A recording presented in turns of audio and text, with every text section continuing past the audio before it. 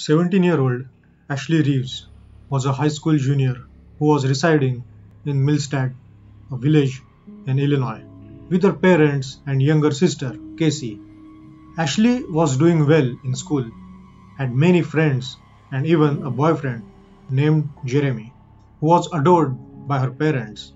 Ashley was eagerly awaiting graduation. Little did she know that just 10 years before, Ashley would experience the unbelievable and live to tell her story. The Ashley Reeves story is based on the extraordinary true story of a common teenage girl who had to battle for her life 3 times, first in the woods, then in the hospital, and finally in the court. Also, there is a movie made in 2021 on this true horrific event called Left for Dead. So before we head into our today's story, if you are a fan of bizarre and mysterious stories, hit that red button and turn on all the notifications. Also, there is a little play button hidden in the video. If you can find it, please comment on its timestamp. So, let's get started. On Thursday of April 27th, 2006, Ashley told her parents she was going to a job interview in Fairview Heights, a city approximately 20 minutes away from Millstadt. Ashley told her parents she would play basketball after the interview and would be home by her 10 p.m. curfew. Ashley carried a change of clothes and left for the interview at around 3:30 p.m. in Jeremy's car, which she had borrowed for the day. By 10:30 in the night, curfew had come and gone, yet there was no sign of Ashley. Her mother, Michelle, asked her youngest daughter, Casey, if she had spoken to Ashley, but Casey said she hadn't heard from her sister all day. Michelle and Casey called Ashley several times and left multiple text messages, but she never responded. Unlike her, following her gut feeling that something had gone wrong, Michelle called St. Clair County Sheriff's Office. At first, officers were sure Ashley was out with her friends and had lost track of time. But 8 hours into the investigation, they found Jeremy's car abandoned in Ladderman Park, Belleville, 15 minutes away from Ashley's home. Investigators found Ashley's bag inside the car, which contained the clothes she would have worn if she gone to play basketball. Detectives quickly realized this wasn't a typical case of a rebellious teen resisting her parents' strict curfew. This was a missing persons investigation, and the time was the essence. Detectives brought Jeremy in for questioning since he was Ashley's boyfriend and it was his car she had been driving. But they quickly understood he was not involved in her disappearance. Jeremy told detectives he had let Ashley borrow his car to go to a job interview, followed by a basketball game. Detectives questioned why Ashley would play basketball at a park so far away from her home when there was one right in her neighborhood, unless she was meeting someone. While detectives inched closer in the search for Ashley, Michelle called the phone company. Since Ashley was only 17, her phone was in her mother's name. She was able to get access to her phone's records, detailing all her incoming and outgoing calls. Michelle went through the records and realized there were several calls from one specific number. Michelle called the number and connected with a 26-year-old Samson Shelton.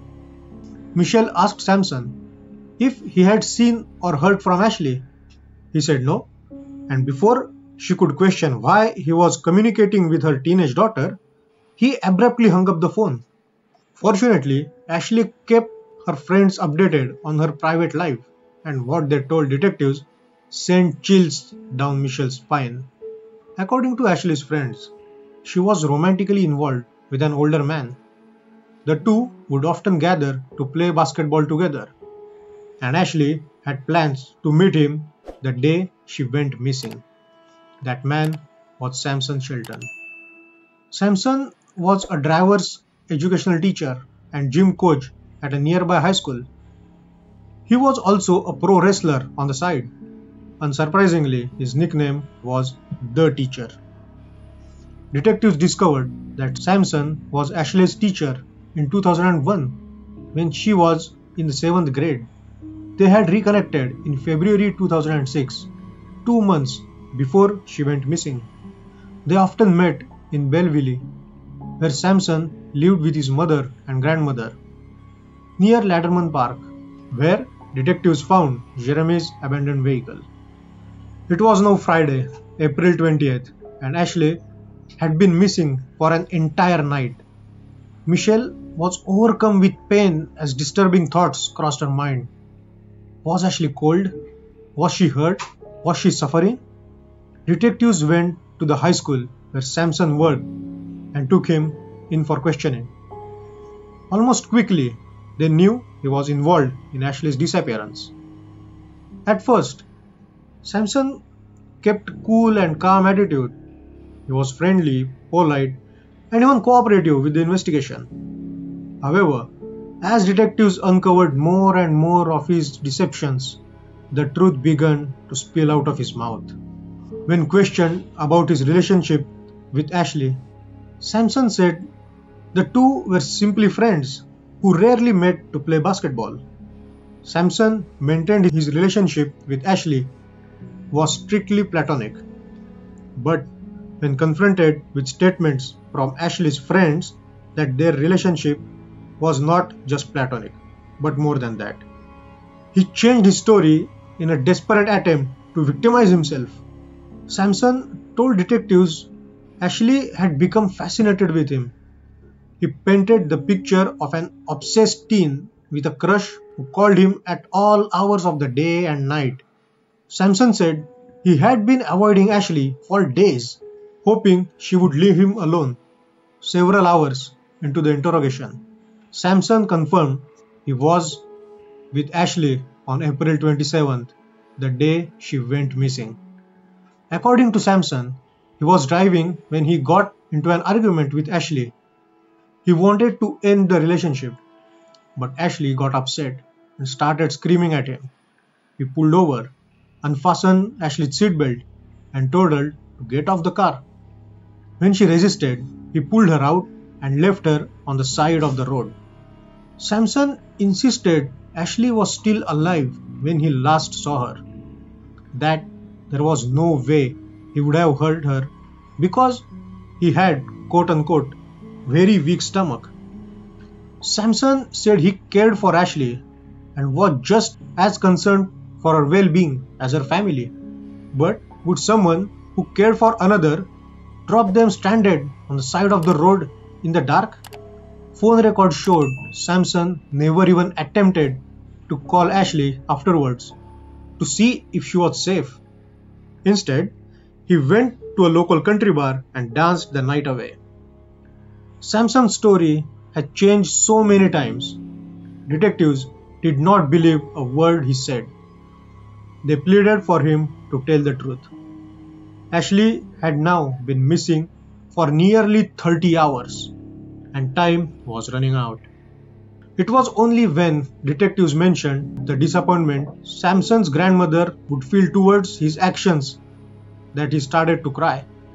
12 hours into the interrogation, Samson described in cold and disturbing detail precisely what he had done to Ashley and where he had left her to die. According to Samson's videotaped confession, he didn't just pull Ashley out of his vehicle and leave her on the side of the road. The part-time pro wrestler put the teen in a chokehold and dragged her out of his car. He then heard a loud pop and Ashley went limp. Realizing he had snapped her neck, Samson panicked and pulled her into the woods, where he strangled her with his bare hands. When he realized Ashley was still breathing, he strangled her again with his belt. Using his foot for leverage, Samson put the belt around Ashley's neck and pulled as hard as he could until the belt snapped. After the belt broke, Samson choked Ashley a third and final time with his hands before taking off and leaving her to die on the cold, hard ground deep in the woods. Following his confession, Samson agreed to lead detectives to Ashley's body in Citizens Park, a 45-acre park in Belleville located only 12 minutes away from Ashley's home. However, it had rained throughout the night, and once they arrived at the park, Samson could not remember exactly where he had left Ashley. Armed with flashlights, detectives frantically searched throughout the woods for 30 minutes. As they began to question whether it was all a trick by Samson, they finally saw Ashley. She was lying on her back. Her hands were up to her chest. Her tongue was sticking out of her mouth, and hundreds of insect bites covered her body. As the disappointment of being unable to save Ashley in time washed over detectives, her hands suddenly moved. Then her chest began to rise. Ashley was alive. Miraculously, after being attempted 3 times to strangle nearly to death and left in the cold for over 30 hours, Ashley had survived. EMTs rushed to the scene and transported her to the local hospital, where she was put into an induced coma. Detectives knew the importance of the first 48 hours and wasted no time in search for the missing teen. Had they not been able to convince Samson to lead them to her, it is highly unlikely Ashley would have been found in time. Samson was arrested and charged with first-degree attempted murder. Finally, Ashley made an impossible recovery, although she could not remember the day Samson tried to take her life. Ashley refused to let his offensive actions prevent her from fulfilling her dreams. A few months after the attack, the incredible, strong and brave teen had relearned how to walk, eat and drink. An year later, she graduated from high school and started volunteering Violence Prevention Center. Today, Ashley is 32 and has 2 children. Let me know your thoughts, what you think about today's video. If you like such kind of strange and mysterious videos, you can check out my whole playlist. And if you are new to our channel, please hit that red button and turn on all the notifications. Till then, take care.